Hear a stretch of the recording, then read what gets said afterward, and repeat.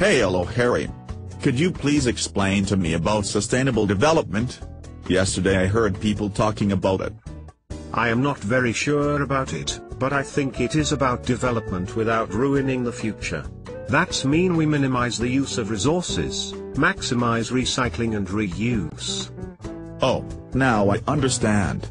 What about footprint? They also talked about that.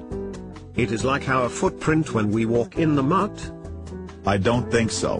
They are talking about how wide the area to sustain our food, our energy and so on. I see, what do you mean?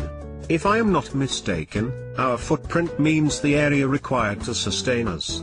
I think every one of us requires at least 40 acres of land to produce our food.